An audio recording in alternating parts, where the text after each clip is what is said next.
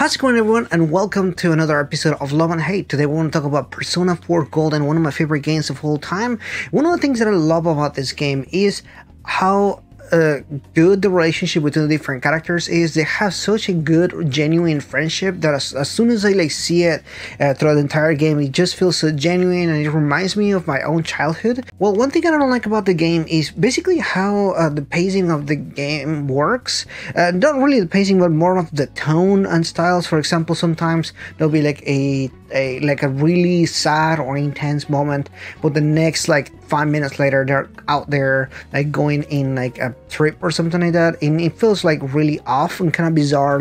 You go from murder to, oh hey, let's go to a beach party or something like that. Kind of doesn't really work for me. But yeah, that's pretty much it. I love the game. Let me know in the comments down below one thing that you like and don't like about Persona 4 Golden. Thanks so much for watching. I'll see you guys in the next one.